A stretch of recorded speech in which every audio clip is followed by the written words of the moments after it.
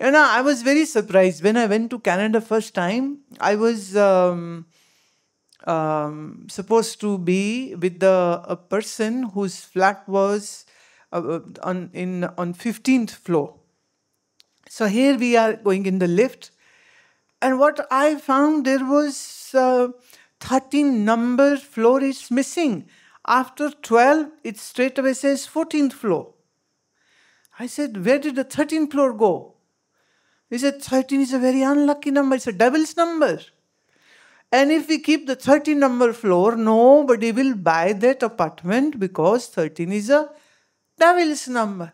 I said, but whether you write it or not, but the so-called 14 is a 13 number. It is 13. They say, but yet we don't write 13, we write it 14. Strange.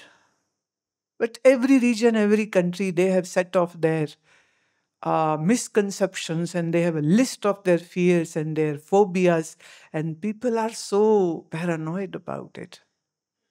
Like one time I was in England, and I stay in an area called Slough. So sometimes when I go for a walk, there is a graveyard. And I find that vintage graveyard such a beautiful place. I said, the house is not very big. There were so many people to meet me. I said, why can't we have our meeting at the graveyard? So much open space, trees, nice flowers, nice breeze. Let's have a darshan time at. No, people are scared. Why would they go to a graveyard? I said, that's the actually best place to hold satsang. See, death is right there. Once upon a time, they were all alive. Then they died. Then they went into grave. So we all living beings should take a lesson. Beware, live life nicely. Otherwise, don't fight for money. Don't do adultery. Don't do corruption. Don't do bribery. Don't do bad things. Don't do sins. Because at the end of the day, you won't take anything with you in the grave. And they said, no. We'll arrange for some hall, but not a graveyard. But I really found it. One time I was saying to Purnanand, I said, maybe next time, if there is some new stotras which I have done, I'll sit and sing over there. You can record me, the video which you do, I'll do it over there. Not yet. Haven't got the chance to do it. People don't understand. Like I used to love going to cremation grounds in Amritsar, my hometown. Why? Because the most intense meditative experience happened to me after my first visit to the cremation ground with the Swamiji, who took us there. And he said, well, that's the reality of the human body. It just gets burnt like this. All your attainments, all your achievements are like of no use. That first, visit to the Shamshan, the cremation ground, just hit me hard and made me, in a second, everything changed. Some gear shifted.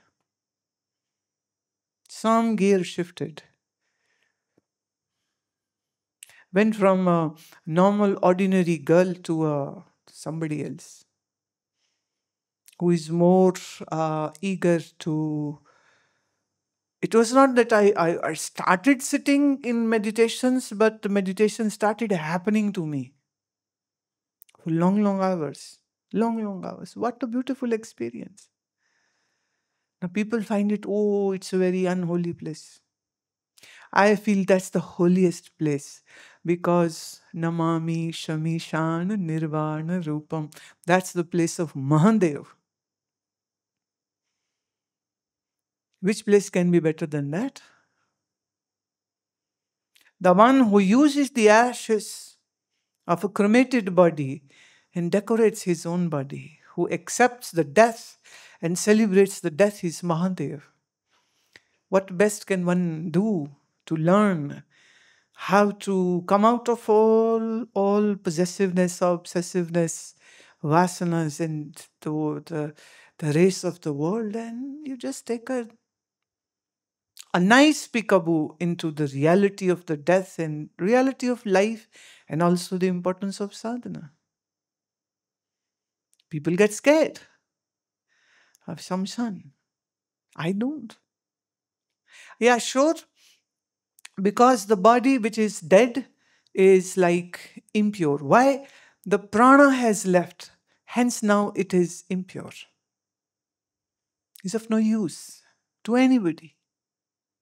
Hence, if you touch a dead body, you need to take a bath, because it's like you don't touch your own urine or feces, and by chance, if you, while cleaning up yourself, you need to wash up your hands with the soap because it's unclean.